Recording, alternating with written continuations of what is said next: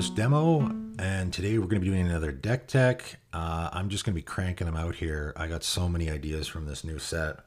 A lot of partner matchups, but today I'm going to do one of the non-partner commanders. And again, in my intro video, I talk about how I don't like the popular commanders. I avoid them. I'm not going to be making an Obeka deck, and I'm not going to be making a Rami deck or a Yearlock. I'm not going to be doing any of that. I could have. I typically wait to see which cards are going to be popular, and then when I see that they're not so popular, then I make a deck. Unless I'm sure they're not going to be popular, in which case Gnostro, which is the deck I'm doing today, I just knew that wasn't going to be popular. You can just tell when cards are going to be unpopular or really popular. Some of them it's like up in the air and you're not sure. Gnostro, though, I could tell right away. His abilities are just very underwhelming. As when I did my Commander Legends review, I talked about this. Storm, people think, oh, it's a Storm deck, right? Because it's in Jeskai colors, right? It's not really. Storm for 10, you cast 10 spells in a turn, let's say, which is incredibly difficult, and then your payoff is scry 10, or you can kill a creature. That's just very underwhelming. So I just don't think that is the route you go with this card. You're obviously going to want to cast a few spells in a turn so you can get more than just scry 1 or more than just, deal 1 damage. So how are we going to go about that? Well, we're not going to do a Joyra or the SRAM, route of I'm going to cast a zillion 0 cost things. And then Aetherflux Reservoir, my least favorite card in the whole format, I think. Right, we're not going to do that. What we are going to do, so when I was looking at Gnostro, I thought, he has a tap ability, right? And then I immediately went to a deck that I used to have. I used to have an Ink Treader Nephilim deck, right? And obviously Ink Treader is not a legendary creature, so technically you can't have them. But, there's wiggle room, obviously, with play groups and stuff. And in my Ink Treader deck, I had cards like Twitch. And Twitch, right, what I would do is I would target my creature and then untap all my creatures, and then it has draw cards, so we get to draw a bunch of cards, right? So you're untapping all your creatures and drawing a bunch of cards. It's a really great combo. And I thought, man, that'd be great with Gnostro. Why don't I go that route? So I can cast, and what you can do, right, is let's say you just cast Twitch. You cast Twitch and then hold priority, okay? Again, this is not, as I said, in a lot of other my deck techs, a lot of these decks are not for novices necessarily. They're a little difficult to play, and you really have to understand how the stack works and triggers and all of that, okay? So what I'm going to do is I'm going to cast Twitch. I'm going to hold priority, targeting my Gnostro. Now, Nostro's not tapped. All right. Now, the thing that's really bad about Gnostro is if you haven't cast any spells, he does literal nothing. He'll tap and you'll scry 0. Yippee, right? But as soon as Twitch is on the stack, it's now been cast. So you've officially cast 1 spell. So I'm going to tap Gnostro in response to me casting Twitch. So now I've cast a spell. Now I get to scry 1, right? Then he'll untap. Right? I let the Twitch resolve. I untap him. I've scried something I don't want to the bottom. And then now I draw a card, right? Because Twitch resolves, I draw a card. Gnostro untaps. Now I can cast another spell, right? So let's say this time I cast a Refocus, right? Obviously, I looked up all the cards that do this sort of effect, right? I cast Refocus now. Tap Gnostro in response because I'm going to be untapping him anyway, right?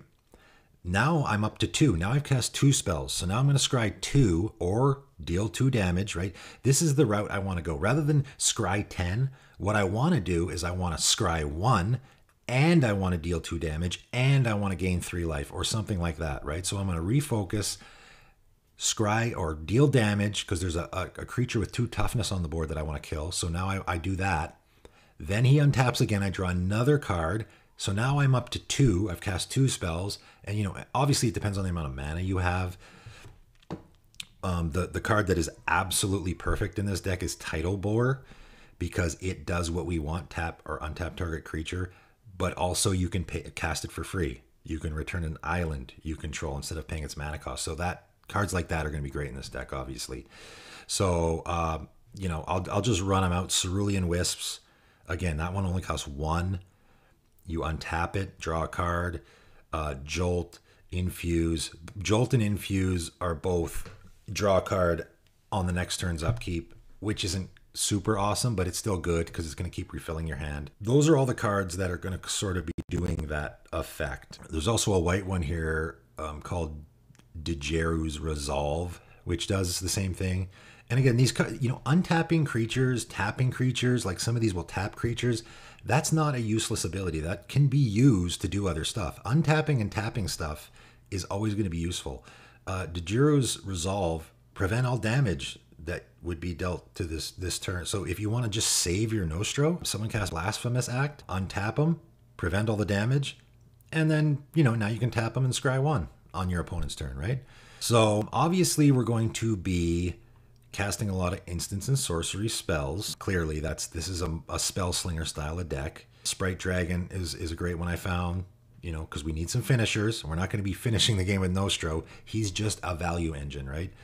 Sprite Dragon is going to get huge. We have Fireman's Research is going to benefit from all the instants and sorceries that we are casting. There is lots of We Dragonauts is one that I've loved that. What a great name. We Dragonauts, another card that we can sort of, you know, swing in for like 6, 7 damage, 8 damage, right? Cards that are going to be taking advantage of that. An absolute auto include that is an all-star in this deck is Whirlwind of Thought. You know, whenever you cast a non-creature spell, draw a card. When I first saw this card spoiled, I just thought it was super busted. I don't see it that much, surprisingly. It seems so good. It's ridiculously good in this deck. Another card that is an absolute auto include in this deck is Jeskai Ascendancy. Another card that is just made for this deck.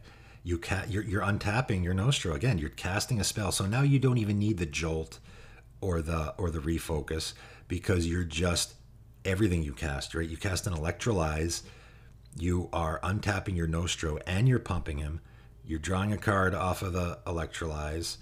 You know, you're dealing damage, and you get to loot as well. Jeskai Ascendancy is so good in this deck. I'm building this deck, and I'm just coming up with these really interesting places that I can go. Feather the Redeemed is a fantastic card in this deck because I'm going to be targeting my own creatures with stuff. I'm going to be casting Twitch and Jolt on my Nostro all the time. So now I'm going to be casting that, and then Feather exiles it, and I get it back. Right? I mean, that's just such great value. Another Beam Splitter Mage is another card that does something similar. It only works on him, but still you're doubling the effect. So now you get to Twitch your Beam Splitter Mage, and then you target your Nostro.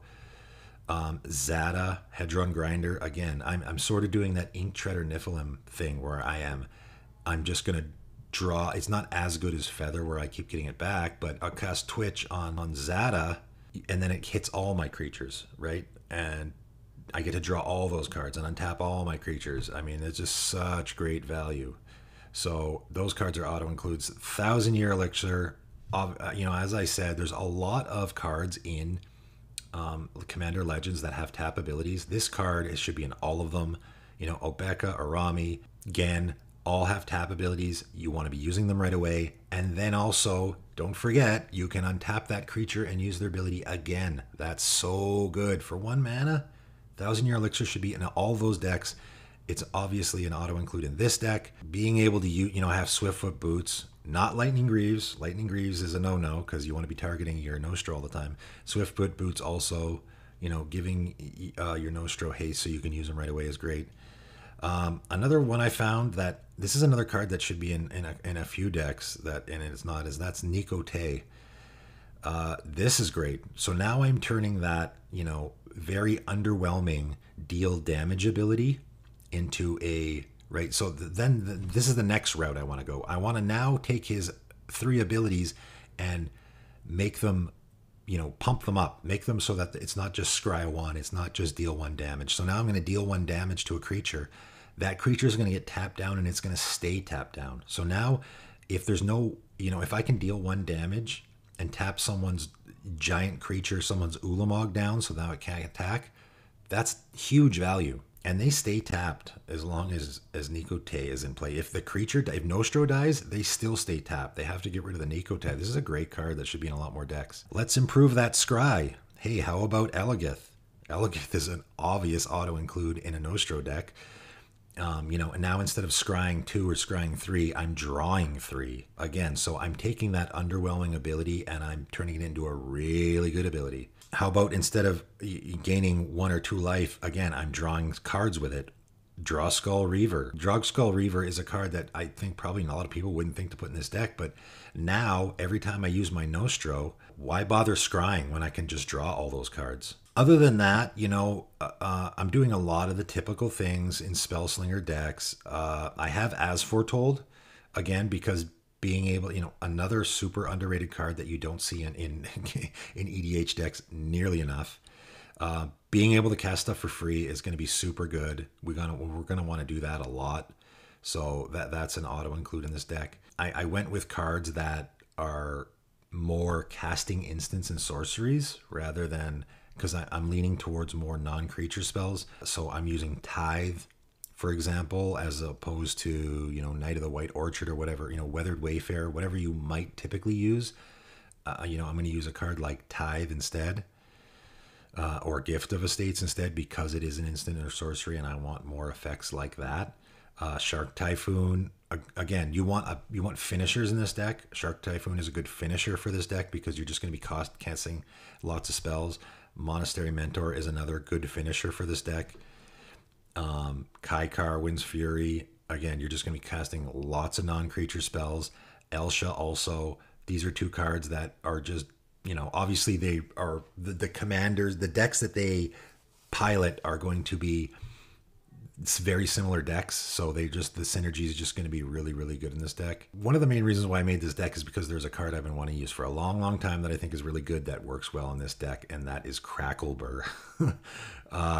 This is a fun, interesting, funny card that I really like in this deck. Again, I want ways to untap my Nostro, and this is a way to do it. So the ability tap 2 untapped red creatures you control, and then the other ability is untap 2 tapped blue creatures you control. So what you need is 2 creatures in play that are both blue and red. You tap all 3. You tap your Cracklebur and your other 2 creatures, because they're both red creatures, and then you can just right away untap all 3 of them, and they're all blue, right? So say I have Nostro and I have Kaikar out. I'm going to tap all 3 and deal some damage, and then I'm going to untap all 3 and bounce a creature, and then my Nostro is untapped, and then I get to use my Nostro. Also, if my Nostro is tapped, this is a way I can untap it, right? I can even maybe attack with my Cracklebur and then use its untap ability, right? So just a really neat, silly, interesting card I've been wanting to play for a long time, and it works really well in this deck. So to finish things off, I got to put some Storm cards in here. I put Grape Shot in. It can just be really good if you cast 5 or 6 spells in a turn. And also I put Temporal Fissure in. You can put Mind's Desire in here too. I was thinking about it. I took it out. It's just a little too random for me. It also would work good in this deck, casting that Storm for 3 or 4. I like Temporal Fissure because I can return 5 or 6 things to someone's hand, and it can be like a finisher. So I really like that too. So if you want to put a few Storm cards in the deck, that's fine. I wouldn't go too crazy with it. Again, the idea is the value of untapping and tapping Nostro, and I'm going to scry a little bit. I'm going to gain a little life. I'm going to, I like the options. I love cards in EDH that give you the option of, I can do this.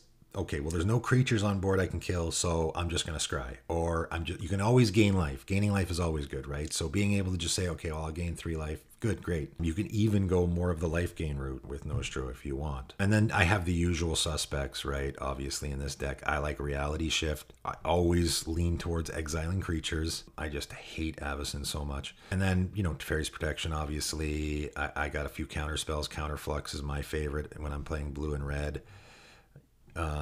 Vandal Blast is an obvious include.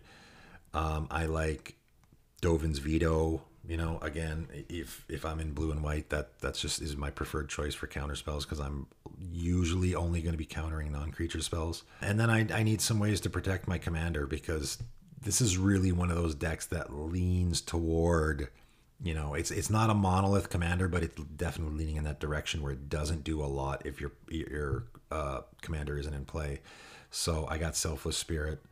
I got Valorous Stance, another great modal card that is super underrated and needs to get played more.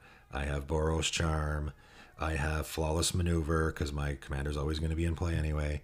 And I have Bastion Protector. So I got a lot of ways to protect my commander because I really, really wanted to survive. And then last but not least, I'll just say I also will be casting a lot of spells. I'll be almost every turn I'll be casting more than one spell. So I think Jory N is an auto include in this deck just because I'm almost always going to be casting 2 spells on my turn, so it's just a free draw. And then Pyromancer's Assault I also like. For the same reason, I'm going to be casting 2 spells almost every turn. And then that extra 2 damage, then I can go, okay, well, I've cast 2 spells. There's a creature with 4 toughness on board. Now I can kill it because I can deal 2 with the Pyromancer's Assault and then 2 more with Gnostro, right? So I like that about it too. Yeah, I mean, that's about it. What lands you put in, there's no real lands in this deck that really matter. Everyone does their own thing. If you have a Tundra, have fun, throw your Tundra in there. Some people do, some people don't. Some people have Arid Mesa, some people don't. And then removal, you can do what you want there. You can flesh out that part. That's not going to change the deck much. I've already made it clear how much I like removal. Removal wins games. That's a big doctrine with me. Do whatever you want, though. If you want less removal, more, you can flesh those things out yourself however you like. So yeah, that's about it. I hope you enjoyed this deck, and I hope you enjoy playing the deck. Thanks for tuning in.